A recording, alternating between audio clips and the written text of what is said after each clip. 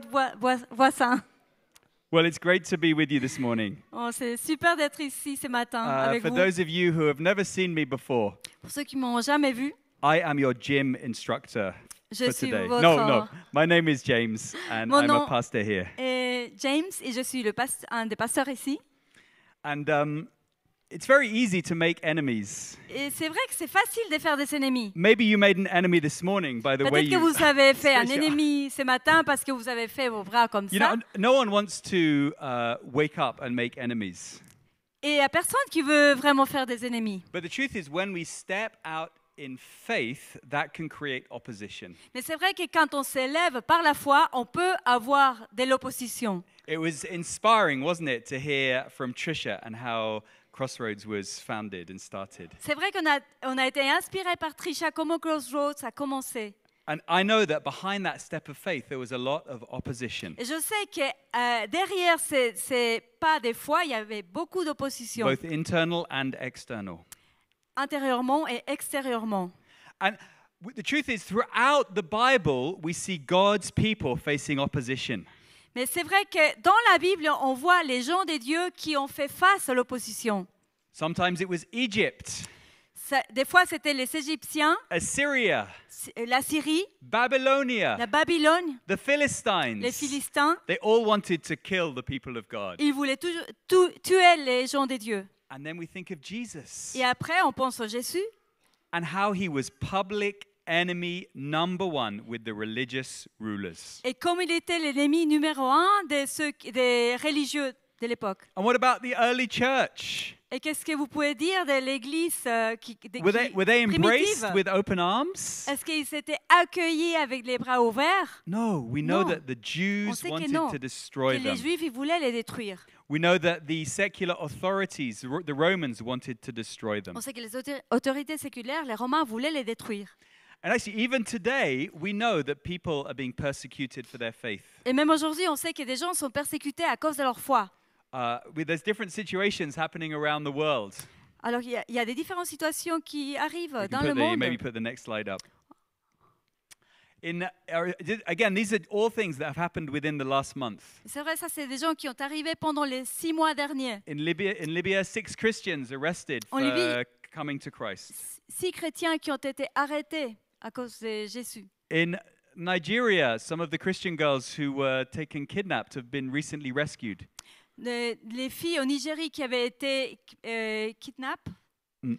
And they reckon that elles more sont- than 1,350 Christians have been killed in Nigeria. Et on sait que plus de 1350 chrétiens ont été tués. In Myanmar, there's over 23 Christians who've been killed for their faith. À Myanmar, plus ou moins 23 chrétiens qui ont été tués à cause de leur foi. In Cameroon, recently, a Bible translator was killed by gunmen. Au Cameroun, un interprète de la Bible a été tué, un traducteur de la Bible a été tué par un homme avec un fusil. Lui a tiré dessus. In Pakistan, we know that there was a woman and even a photographer who were arrested because they Au believe in Pakistan, Jesus. on sait qu'il y avait une femme analphabète qui était aussi prise parce qu'elle croyait en Jésus. And Jesus said, if the world hates you, Et Jésus a dit, si le monde vous hait, keep in mind it hated me first. souvenez-vous qu'ils m'ont haï en premier. And I was recently chatting with another pastor, and we were saying, what is the greatest enemy facing the church today? Et récemment, j'ai discuté avec un pasteur, on s'est demandé qui est l'ennemi le plus grand auquel l'Église fait face. And we both agreed that it was people who believed that this is all there is. This is all there is. That there's no God, no heaven, no hell. Et Jesus on était was- d'accord yeah. que les gens qui croient que tout ce qu'on voit, ce qui existe, qu'il n'y a pas des dieux, qu'il n'y a pas d'enfer, il n'y a pas quelque chose d'autre. And it's interesting because, again, back in 2020, they did a big survey to find out who believes in God and who doesn't. Et c'est vrai, c'est intéressant parce que dans l'année 2020, il y a eu une enquête pour savoir qui croit en Dieu et qui ne croit pas. So you can see that here, the white is like, this is 0% of people who are atheists. So that sense, there's 100% of the people believing in God. Et donc, on peut voir dans cette partie blanche que c'est le 0% des gens qui croient en And you Dieu. can see how the color moves to a darker and darker purple. Après, on voit comme la couleur, elle devient plus foncée pour marquer la différence. And so you can see that there are certain continents like Africa or even South America and even again the Middle East where, you know, the majority of the country are believing and trusting in God. Et vous pouvez voir, donc il y a des continents en Amérique latine, aussi l'Afrique, aussi dans les pays arabes qui croient en Dieu. But we can see there we're right in the middle of unbelief land. Mais on peut voir que nous, on est au milieu des gens qui ne croient pas en Dieu. Let's move to the next slide. Yeah, so this is where you are. You are in pink and purple land. Ouais, c'est là où on est. You thought you'd moved to the land of, you know, the good living. On pensait qu'on était dans la terre vraiment où il fait bon vivre. But actually, we need to realize that this area is growing. Mais vous devez vous rendre compte que c'est en train de grandir. When Trisha and Gary and those other two families came here, they did that because they wanted to bring the message of Jesus into Europe. Quand Trisha et son mari ont fait ça, ils l'ont fait parce qu'ils voulaient amener le message de Jésus en Europe. They saw the need and they responded to the call. Ils ont vu le besoin et ils ont répondu à l'appel. And the truth is now the need is far greater than it was 40 years ago when Crossroads was started. Et la vérité, c'est qu'aujourd'hui, ce besoin est encore beaucoup plus grand que quand Crossroads a commencé il y a 40 ans. And I say that because I think we know that in our hearts. Et je dis ça parce que je sais que nous, on croit ça dans nos cœurs. But we need to grasp it with our hands. Mais on doit le saisir avec nos mains. We need to realize the context that we are in. On doit se rendre compte des contextes dans lesquels on vit. And one of the reasons why we're going through this chapter 11 in the book of Hebrews is because that was exactly the same context for them. Et une des raisons pour lesquelles on se retrouve dans ces contextes, le chapitre 11 des Hébreux, c'est parce qu'ils ont vécu la même chose. They faced enemies to their faith. Ils ont vu des ennemis de leur foi. They faced resistance to their faith. Ils ont vu la résistance à leur foi. And they were facing the consequences of that. Ils ont dû subir les conséquences de ça aussi.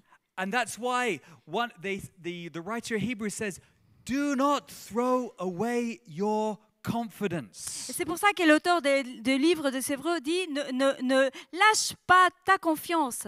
Don't throw it away. Ne la lâche pas. Because that was the temptation they were facing. Parce que ça, c'était la tentation auquel il faisait face. And the truth is, living in this context, you can be tempted to shrink back. Et la vérité, c'est que lorsqu'on vit dans ces contextes, on sent l'envie de lâcher tout. You can be tempted to close your mouth. Vous serez tenté aussi de fermer votre bouche, de ne pas parler. And that's just what the enemy wants you to do. Et ça, c'est exactement ce que l'ennemi veut que vous fassiez. Last week we were thinking about the judges in the Old Testament. La semaine passée, on a traité les juges dans l'Ancien And that Testament. was a great word. I do encourage you to listen to that if you weren't here. Et ça, c'était une super parole et je vous encourage à l'écouter si vous n'étiez pas That là. was about 13 pages of the Bible, those judges. C'était par rapport à how many pages? 13 environ. Plus ou moins 13. Today we are thinking of David, Samuel and the prophets. Et aujourd'hui, on pense à David, Samuel et les prophètes. In my Bible, that was roughly about 800 pages. Et dans ma Bible, c'est plus ou moins 800 pages. So get ready. Alors, préparez-vous. I hope you're sitting comfortably. J'espère que vous êtes assis confortablement. Oh, don't worry, I'll promise to get you away by 1. Ne vous inquiétez pas. On aura terminé vers 1h. So Samuel. Alors, Samuel. He was really the first of the prophets. Alors, c'était vraiment le premier des prophètes. I mean, he was the one that heard from God when he was just a small boy in the temple. C'est celui qui a écouté la voix de Dieu quand il était un enfant dans And le temple. he was recognized as the leader in Israel. Et il a reconnu le leader d'Israël. It said all Israel from Dan to Bathsheba recognized that Samuel was attested as a prophet of the Lord. Il dit tout Israël depuis Dan jusqu'à Beersheba a reconnu que Samuel était établi prophète de l'Éternel. And let me tell you, Israel was in a bad state when he was around. Et c'est vrai qu'Israël n'était pas bien à cette époque-là. The Philistines were chasing them and on their heels. Les Philistins les chassaient jusqu'à In les fact, hauteurs. they even managed to capture the Ark of the Covenant and God's 10 Commandments. C'est vrai, ils ont même réussi à prendre l'arc du covenant et même de l'alliance et même les 10 commandements. Humiliating for them. Et ça, c'était très humiliant pour eux. I mean, to cut a long story short, the Philistines ended up sending it back. Et c'est vrai que les Philistins l'ont rendu, But it was still so humiliating. mais c'était très It humiliant. was one of the lowest points of Israel's history. C'était un des points les plus bas de l'histoire d'Israël. And so anyway, the Philistines think, okay, we can wipe these guys out. Alors les Philistins sont là, ils se disent, on peut vraiment se défaire de ces gens. So Samuel gathers the nation of Israel together. Alors Samuel, il va rassembler la nation d'Israël He says, we need to pray. et il leur dit, on a besoin de prier, We need to fast. on a besoin de jeûner, We need to confess our sin. on doit confesser nos péchés. And then we read that he then does a sacrifice before the Lord. Et après on lit qu'il fait un sacrifice. Then Samuel took a suckling lamb, a young lamb, Donc Samuel prit un tout jeune agneau and sacrificed it as a whole burnt offering to the Lord. et l'offrit tout entier en holocauste à l'Éternel. He cried out to the Lord on Israel's behalf, and the Lord answered him. Il cria à l'Éternel pour Israël et l'Éternel l'exauça. Again, he trusted in the Lord to help him in his time of need. Ouais, il a cru à Dieu pour l'aider dans ces temps de nécessité. And what does he do immediately after that? Et qu'est-ce qu'il a fait tout de suite après? He raises up a stone to remember. Alors il prit une pierre pour Then se Samuel rappeler. took a stone and set it up between Mizpah and Shen. Samuel prit une pierre qu'il plaça entre Mizpah et Shen He named it Ebenezer, which means a stone of help, et il appela Ebenezer saying, "Thus far the Lord has helped us." en disant jusqu'ici l'Éternel nous a secourus. So the Philistines were subdued and they stopped invading Israel territory. Ainsi les Philistins furent humiliés et ils ne vinrent plus sur le territoire d'Israël. Samuel trusted in God Samuel, il a cru au Seigneur and he said, "I'm marking what God has done. et il a dit, je vais maintenant marquer ce que Dieu a fait. I'm raising up a stone, Je prends une pierre showing how he has provided for me in the midst of my pour situation." montrer comment lui, il a pourvu dans le milieu de mes besoins. Friends, it's another sign. Mes amis, ça c'est un It's another signe. encouragement to our faith. C'est un encouragement pour Whatever notre may be foi. happening around us, Peu importe ce qui est en train d'arriver, look to Samuel. regardez Samuel. See how the Lord provided and helped him in his situation. Regardez comment Dieu il a pourvu et l'a aidé dans sa situation. Anyway, the people were not content with not having a king. Ouais, les gens ils n'étaient pas contents de ne pas avoir un roi. And they said, "Give us a king. Ils ont dit, donne-nous un roi. We want a king." On veut un roi. And so Samuel then listens to God and Saul becomes king. Alors Samuel, il écoute Dieu et c'est Saul qui devient le roi. But Saul was arrogant. Mais Saul était arrogant. Saul had not really trusted God. Saul ne croyait pas en Dieu. He was rebellious. Il était rebelle. And in the midst of the battlefield, he dies. Et lorsqu'il était dans son champ de bataille, c'est là qu'il meurt. And during this period of Saul's life, while he's still alive, God raises up another king, Et pendant cette période, alors que Saul est encore en vie, Dieu, il lève un autre roi, David. David.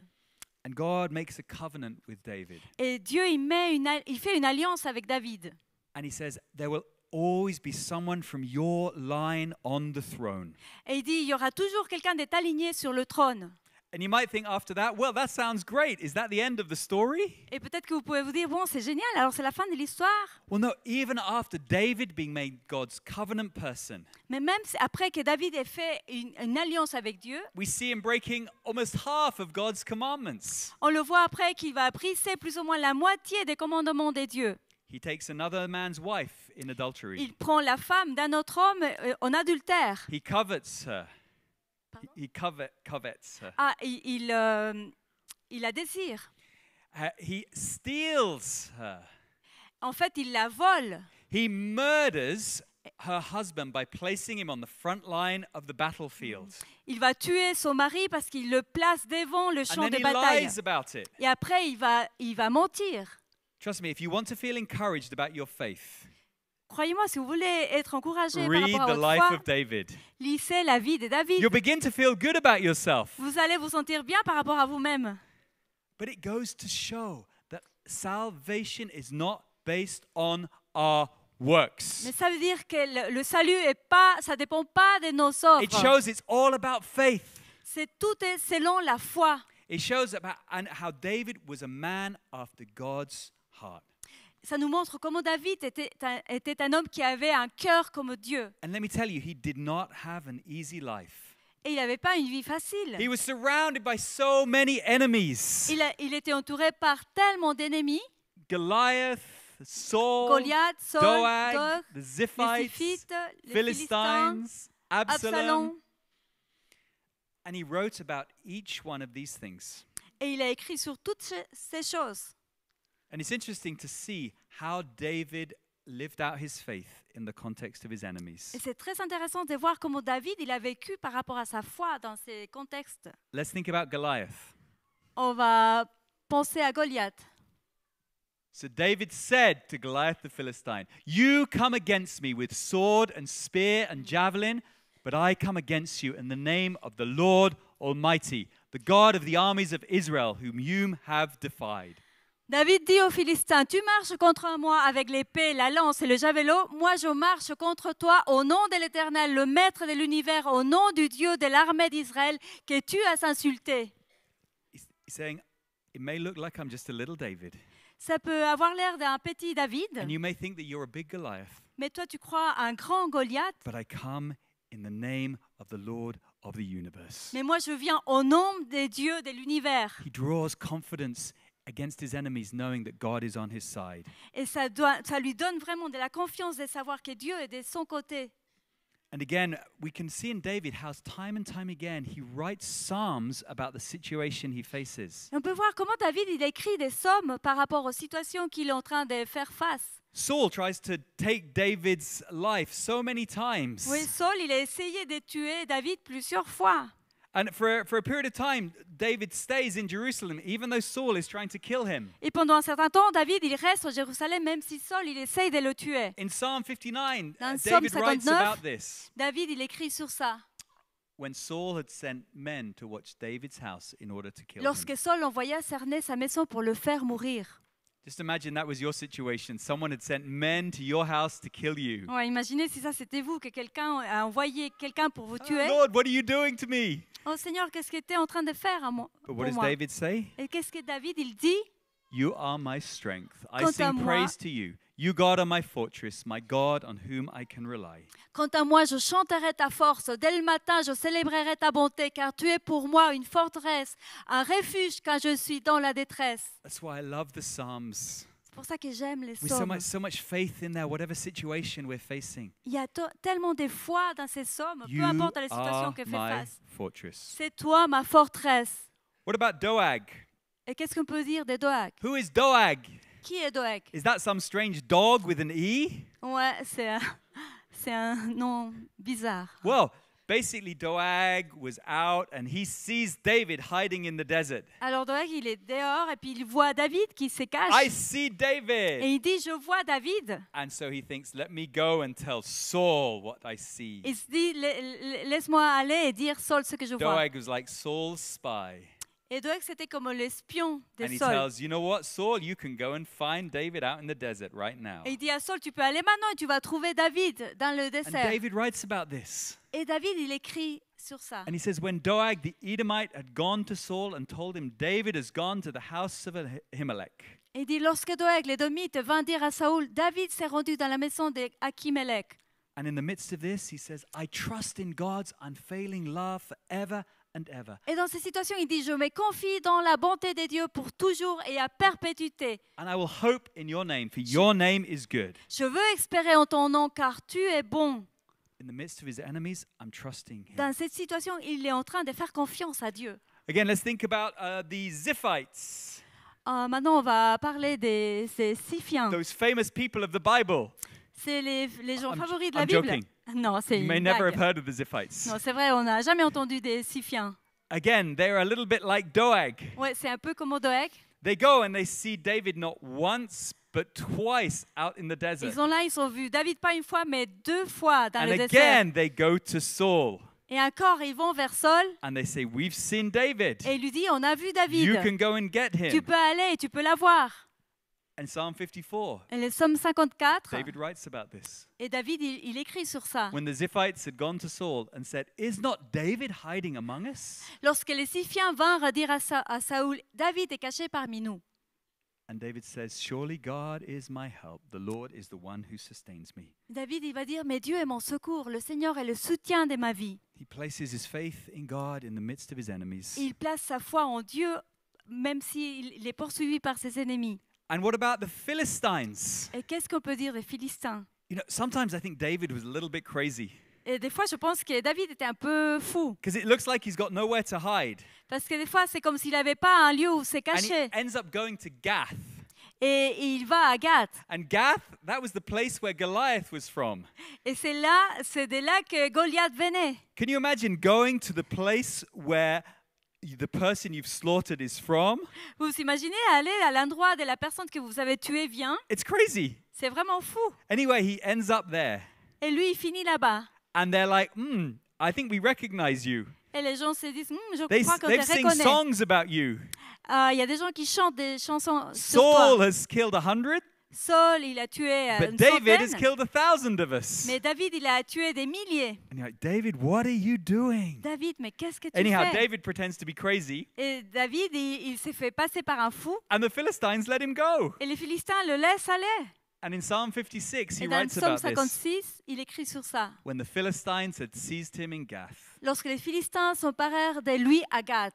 in God whose word I praise, in the Lord whose word I praise. Je loue Dieu pour sa parole. Je loue l'Éternel pour sa parole. In God I trust and am not afraid. What can man do to me? Je me confie en Dieu. Je n'ai peur de rien. Que peuvent me faire des hommes? Wow, what confidence that is. C'est une In confiance the midst incroyable. of all his enemies, Au milieu de ces in the circonstances, land of unbelief, entouré par what can man do to incrédulité, me? qu'est-ce que l'homme peut me faire? And then perhaps the deepest betrayal of all. Et peut-être que la trahison la plus You see, difficile, it can be, you can imagine maybe trusting God when it's your enemies. oui, peut-être que vous imaginez de faire confiance à Dieu quand il s'agit de vos ennemis. But what about it's your family? Mais quand c'est ta famille, What about when your family turns against you? mais quand ta famille te tourne le dos, And that's exactly what happened to David. et c'est exactement ce qui est arrivé à David. There was Absalom, one of his sons. C'est Absalom, un de ses fils. And Absalom, he was a proud guy. Et Absalom, c'était un homme fier. He was a clever guy. C'était un homme intelligent. And he began to get Jerusalem and the people of Israel and Judah on his side. Et il commence à rassembler les gens de Jérusalem et Juda de son côté. And eventually he gains enough power to basically get David out of the city. Et il va gagner tellement de pouvoir qu'il peut Because he is lancer going to David be dehors de la king. cité. Et lui, déjà en train de se préparer pour être roi. And David writes about this in Psalm 3. Et David, il écrit sur ça dans le psaume 3, When he fled from his son Absalom. lorsqu'il fuyait devant son fils Absalom. Many are saying of me, God will not deliver him. Beaucoup disent à mon sujet, pas de salut pour lui auprès de Dieu. But you, Lord, are a shield around me. Mais My toi- glory, the one who lifts my head high. Mais toi, Éternel, tu es mon bouclier, tu es ma gloire et tu relèves ma tête. You see, and what is amazing is that even as he says that, what happens to Absalom? Et même lorsqu'il dit ça, qu'est-ce qui arrive à Absalom? Well, his head is the one that is lifted high. Ouais, c'est sa tête, celle qui est élevée. When his head is caught in a tree by its hair. Ouais, quand sa tête, elle reste attrapée dans un arbre. And literally, the Lord answers that prayer Et littéralement, le Seigneur répond à cette by prière protecting David's head, en protégeant la tête de David. but taking Absalom's head. Mais il prend la tête d'Absalom. Do you see the message? Vous voyez le message? In the midst of your enemies, whether they're your enemies or even your family, you can trust God. Lorsque tu es entouré par tes ennemis, même si c'est des ennemis ou ta famille, tu peux faire confiance à Dieu. You can trust Him. Tu peux lui faire confiance. He is your helper. C'est lui qui t'aide. He is your shield. C'est lui ton écousson. He will lift your head high. C'est lui qui va relever ta tête. And then when we come to the prophets, Et quand on arrive aux prophètes, what about them? qu'est-ce qu'on peut dire d'eux?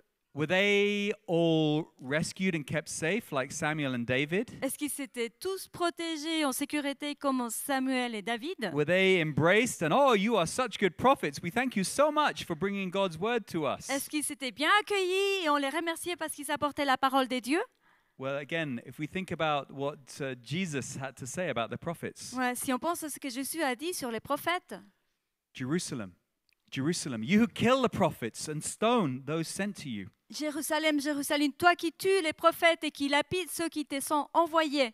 Stephen said, "Was there ever a prophet your ancestors did not persecute? They even killed those who predicted the coming of the righteous one." Et Steve, il a dit, lesquels des prophètes vos ancêtres n'ont-ils pas persécuté? Ils ont tué tous ceux qui annonçaient d'avance la venue du juste. And Paul, when he writes to the church in Thessalonica, who were having their own challenges, Oui, aussi Paul, quand il a écrit à l'église des Thessaloniciens, he says, "You suffered from your own people, the same thing those churches suffered from the Jews." il a dit, vous avez enduré de la part de vos propres compatriotes les mêmes souffrances qu'elles étaient de la part des Juifs. Who killed the Lord Jesus and the prophets. Ils ont fait mourir le Seigneur Jésus et leurs prophètes. And we know from the Bible that there were certain prophets that had been killed, like Zechariah, who had been stoned to death. Et la Bible nous parle aussi des prophètes qui ont été tués, comme Zacharie qui a été tué, Also, we know that in lapidé. the time of Elijah, Jezebel killed the prophets as well. On sait aussi que dans le temps d'Élie, Jézabel, il a tué les prophètes. From the Bible, we know that Jeremiah was placed into prison. La Bible nous parle que Jérémie, il a été emprisonné. But also what we know from tradition is that Isaiah was sawn in two. Aussi, ce qu'on sait par la tradition, qu'Isaïe, il a été scié en deux. Jeremiah was stoned. Jérémie, il a été lapidé. Ezekiel finished his life by being killed. Ézéchiel a été tué. Same with Micah. Michée, il a été tué, And also Amos finished his Amos life by aussi. being tortured. torturé. Who wants to be a prophet? Qui veut être un prophète? I don't see any hands up now. Je vois pas. we see a aucune main. couple. Ah oui, un couple. Praise God, we need more prophets who Que are Dieu willing. soit loué parce We qu'on need a more besoin des prophets. prophètes. And even in the book of Hebrews, Aussi dans le livre des Hébreux, he goes on to talk about these prophets. il parle de ces prophètes.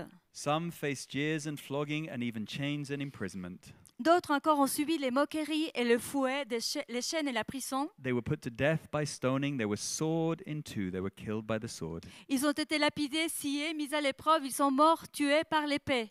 It was only as I was preparing for this, I'd always read that part about being sawn in two. Ouais, j'ai toujours lu cette partie d'être scié en deux. And I never realized that that was what had happened to Isaiah and how he died. Et je savais pas, j'avais pas réalisé que c'est ce qui est arrivé à Isaïe, comme il est mort. But do you see the thread that spreads across Samuel, David, and the prophets? Mais vous voyez tout ce qui est arrivé à ces prophètes. You see, all three groups in the midst of their enemies, they did not shut up.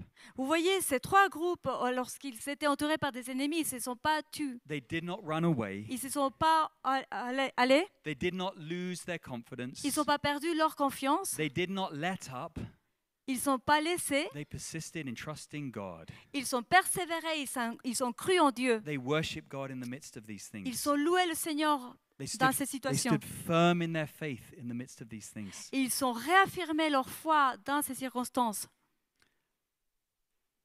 How about us, friends? How about Qu'y us? a-t-il de nous, mes amis? Again, if we go back to that map of the world. Si on retourne dans la carte du monde, Again, I was looking at this, and it's very easy to look at some of these colors. oui, c'est facile de regarder ces couleurs. And it's easy to think that actually, probably if we took this 40 years ago when the church was established, maybe some of these dark purples were nearer here. Et peut-être que si on considère il y a 40 ans quand l'Église a commencé, peut-être qu'on était dans cet endroit-là, Maybe cette some couleur. of these light purples were nearer here. Ou peut-être que là, vers cet endroit. And it's pretty easy when you look at something like that to end up having a bit of a spirit of defeat. Et c'est vrai, quand on regarde ces plans-là, on se sent dans la défaite. And it's very easy to go on the defensive. Et c'est vrai qu'on est sur la défensive aussi. But you see, one of the messages of the book of Hebrews is the battle has been won already. Et un des messages du livre des Hébreux, c'est que le combat a déjà été vaincu. That's La bataille. that's why they're writing to the church. Do you not see who Jesus is? C'est pourquoi il s'écrit à l'Église, vous ne Do voyez you not pas see qui what est he's Jésus, done? vous ne voyez pas ce qu'il a fait. In chapter 2, it says, Dans le by chapitre 2, il dit, his death, he may break the power of him who holds the power of death, that is the devil. ainsi, par sa mort, il a pu rendre impuissant celui qui exerçait le pouvoir de la mort, c'est-à-dire le diable, And free those who all their lives were held in slavery by their fear of death. et libérer tous ceux de la peur de la mort retenaient leur vie durant l'esclavage. That's why this church was started. C'est pourquoi cette église a commencé. There were 3 families that responded to the call. Il y a 3 familles qui ont répondu à l'appel. They knew what Jesus had done, Ils savaient ce que Jésus avait that he fait, had defeated the enemy, qu'il avait vaincu l'ennemi, that death had been conquered, qu'il avait vaincu la mort, that sin had been forgiven, que le péché avait été that there pardonné, was good news to bring to Europe. qu'il y avait des bonnes nouvelles à donner en Europe. And we're coming here to share this good news, Et c'est pour ça qu'ils sont venus ici pour donner cette bonne nouvelle, to establish a place pour établir un endroit where people can receive Jesus. où des gens pourraient recevoir Jésus. And so they came because they knew the battle had been won, C'est pour ça qu'ils sont venus, parce qu'ils savaient que le combat avait été gagné and now there was good news to be shared. et il y avait des bonnes nouvelles à être données. Friends, we can either realize that our faith is under fire, Mes amis, on peut se rendre compte que notre foi est testée par le feu, or we can have faith in the fire.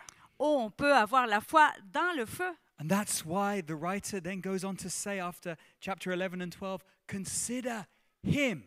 C'est pour ça que l'auteur du livre des Hébreux dit, il faut considérer celui. And that's why we're going through this whole series as we consider different characters. Et c'est pour ça qu'on fait ces séries, parce qu'on peut voir les différentes personnalités. Consider Samuel, On peut penser à Samuel, who in the midst of his enemies raised up a stone of Ebenezer. Who- et alors qu'il était persécuté, il a dressé une pierre, il a appelé Ebenezer. Consider David, who was surrounded by all those enemies, Pensez à David qui était entouré de ses ennemis, but trusted God. mais il a cru en Dieu. Consider the prophets, Pensez aux prophètes who lost their lives for the sake of standing firm for God. qu'ils ont perdu leur vie à cause de rester fermes en croyant à Dieu. And consider Jesus, Et pensez en Jésus. who endured such opposition from sinners. Pensez en effet à celui qui a supporté une telle opposition contre lui de la part des pécheurs. And why do we do that? Why do we consider these people? Et pourquoi nous, on ne pense pas à ces gens? So that you will not grow weary nor lose heart. En sorte que nous, on ne soit pas dans la défaite, découragés. In one sense, that's where the second battle is. Et c'est là où il y a la deuxième The first battle has bataille. been won on the cross. La première a été vaincue, gagnée à la croix. And the enemy knows that. Et l'ennemi sait ça. And so now he wants to start another battle. Et maintenant, il veut commencer une autre bataille. And that battle is for believers to grow weary and to lose heart. Et ces batailles, c'est afin que les croyants perdent toute espérance. He wants us to look at that map of Europe Il veut qu'on regarde cette map de l'Europe and say, oh, just weary yourselves, just grow weary. et qu'on soit vraiment désolé, I découragé. was chatting to my wife and she was saying, you know, a lot of people are tired at the moment. Et c'est vrai, je disais à ma femme, beaucoup de gens sont fatigués en ce moment. You know, it's getting near the holidays and you need to realize that they're tired. C'est vrai qu'on est près des vacances et on est fatigué. And I know that there's probably a physical Et weariness. c'est vrai qu'il peut y avoir une fatigue physique. But I know that there can be a spiritual weariness as well. Mais je sais aussi qu'on pourrait avoir une fatigue spirituelle. Because I know when we look at that chart, especially if we've come from another country where it seems all white. Mais c'est vrai, si on regarde cette carte, spécialement si on vient d'un pays And I'm où not c'est la talking couleur about claire, Mzungu whites. et je ne parle pas des I'm Musungu, talking about white because there's lots of other people who believe in God. et je parle de la couleur blanche parce Then qu'il y a when beaucoup you de gens come qui and croient en land Dieu. in pink and purple land, Et quand vous venez ici dans cette terre rose, you can be wearied by these things. vous pouvez être découragé à cause de And ça. that's why this message of not being wearied, not losing heart Et is c'est so pour ça ce important. message. Soyez pas découragés. You know, again, in my Bible reading this week, I'm in the book of Proverbs at the moment. Et dans ma lecture biblique I'm cette looking out semaine, because there's a few people who are doing the dans Bible le reading livre des plan. Proverbes, je regarde parce qu'il y a quelques personnes qui font ces And lectures avec moi. Again, the verse in Proverbs that really spoke to me was righteousness exalts a nation, but sin condemns any people. La justice, c'était C'est moi. c'est Lucie? Oui, c'est ça. Ok. La justice fait la grandeur d'une nation, mais le péché est le déshonneur des peuples. You know, and I was thinking about these things. Et moi, je pensais à ces choses-là. And actually, there's when a nation moves away from God, Et c'est vrai que quand un peuple s'éloigne des dieux, when a continent moves away from God, quand un continent s'éloigne des dieux, and that's what's been happening. et c'est ce qui est en train d'arriver. For hundreds of years, for better or worse, Europe and much of the West was centered around God.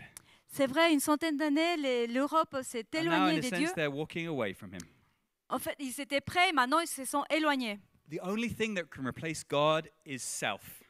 Et ce qui remplace, qui a pris la place des dieux, c'est le When les God is soi-même. not exalted, self will be exalted.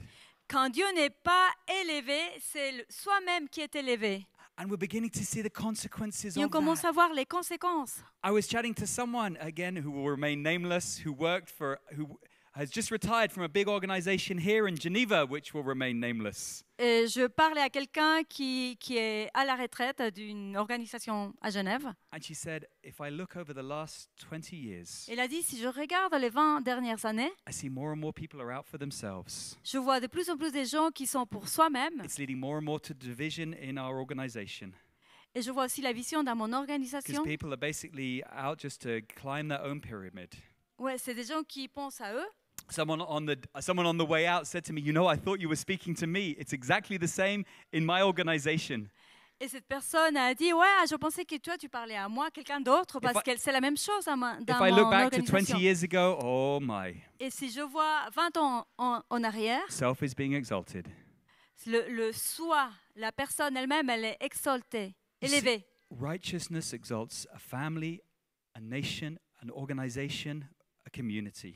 Vous voyez la justice qui est en train d'élever une famille, une communauté, une nation. And that's what we have in Christ. Et ce qu'on, We've received pourquoi on a we've Christ. received his victory. on reçoit sa victoire. The battle has been won. La bataille, elle était gagnée. Again, Pastor Neil often talks about, and for you visitors here, this will be the first time you've heard this. C'est vrai, le pasteur Neil, He il talks about mentionne how, ça. again, the importance of knowing we have the Holy Spirit within us. C'est important de savoir qu'on a le Saint-Esprit en nous. And I was thinking about that, and in some cultures, this is the sign of victory. Et c'est vrai, je pensais à ça. Dans quelques cultures, ça, c'est le signe de la victoire. This is a very bad sign. Et ça, c'est un signe qui This est is a très sign of mauvais. victory. Mais ça, c'est le signe de la victoire. Maybe in your culture, this is a bad sign. Peut-être que dans votre So culture, forgive ça, me, c'est un mauvais please. signe. But actually, going around, in one sense, knowing we have the victory through what God has done. Mais quand on dit que c'est la victoire de Dieu, de ce que Dieu a fait, Because we have his parce righteousness. qu'on a sa justice. And righteousness exalts a nation. Et la justice, elle va élever une nation. Amen. Amen. And that's why, as the writer of Hebrews closes C'est up his book, pourquoi, comme l'auteur des Hébreux, il termine son livre, he says, il dit, so we've looked at all these characters. We've looked at how important Jesus is. on a regardé tous ces And so personnes, it says, et so we say with confidence. il a dit, alors nous, on peut dire avec assurance. And what do we say with Et confidence? qu'est-ce qu'on peut dire avec assurance? The Lord is my helper. Le Seigneur est mon secours, je n'aurai peur de rien. Let me wake you up now. They said with confidence. Et il dit avec confiance, Now stand up and say that. levez-vous et répétez. Okay, let's say that. On va dire ça. Le Seigneur est mon secours. And then what does he go on to say? Je n'aurai peur de rien. Que peut me faire un homme? Okay, let's get our French lesson for the week. So, On va voir what is notre this in leçon. French? Qu'est-ce que ça dit en français? C'est donc avec assurance que nous pouvons dire, le Seigneur est mon secours, je n'aurai peur de rien. Que peut me faire un homme? Let's do that one more time in French. C'est donc avec assurance que nous pouvons dire, le Seigneur est mon secours, je n'aurai peur de rien. Que peut me faire un homme? Okay, well, you'll get better in that because you're going to practice that daily. Vous allez You can sit pratiquer down. ça tous les jours. Maintenant, vous pouvez vous asseoir. You see, but that's what we need to be saying. The Lord is my helper. C'est pour ça qu'on doit le répéter, le Seigneur est mon secours. Whatever's going on around me, I will not be afraid. Peu importe ce qui arrive, je n'aurai pas peur. What can they do to me? Qu'est-ce qu'ils peuvent me faire? That's a good question to ask. What can they do to me? Ça, c'est une bonne question pour nous. Qu'est-ce qu'ils peuvent nous faire? Because actually, when I look out on the church, Oui, parce que quand je regarde à sadly, l'église, there's more fear than confidence. c'est vrai, des fois, il y a plus de peur que de confiance. There's more silence than confidence. Oui, il y a plus de silence que confiance. And what the early church knew is they knew, what can man do to me? Et ce que l'église primitive savait, qu'est-ce que l'homme peut me faire? And that's why they weren't afraid to die. C'est pour ça qu'ils n'avaient pas peur de mourir. because they knew that resurrection was coming. Parce qu'ils savaient qu'il y avait la résurrection. That's why in the book of Hebrews, it talks about the future that's to come to believers. C'est pour ça que le livre des Hébreux parle de l'avenir des croyants. And it reminds them where they've come to. Et il leur rappelle ce qui arrive. Next slide, if we've got it there.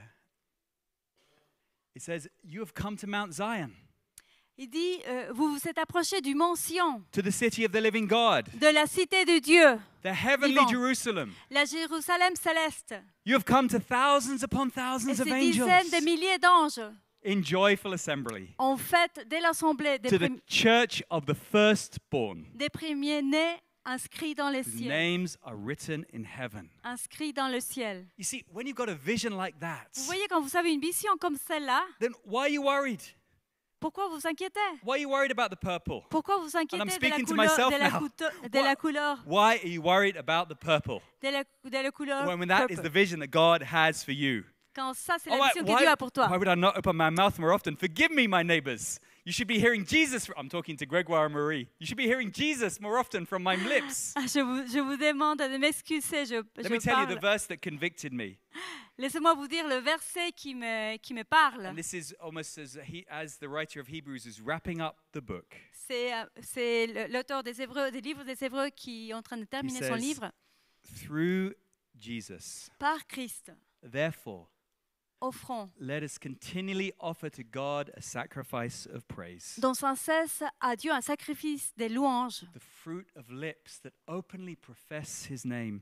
c'est-à-dire le fruit des lèvres qui reconnaissent publiquement lui appartenir.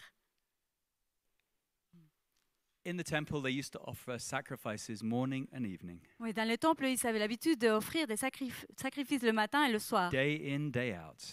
tous les jours. Sacrifice in the morning, sacrifice in the Sacrifice evening, le matin sacrifice in the et le morning, soir. sacrifice Sacrifice in the le evening. matin et le soir. And we no longer need to do that because of Jesus. Et nous, on n'a plus besoin de faire ça grâce à Jésus. And now the writer says, listen, there's another Mais sacrifice l'auteur, you il can dit, do. il y a un autre type de Another sacrifice sacrifice que vous you can pouvez do faire. morning Pas un sacrifice que vous faites le matin, and evening. le soir.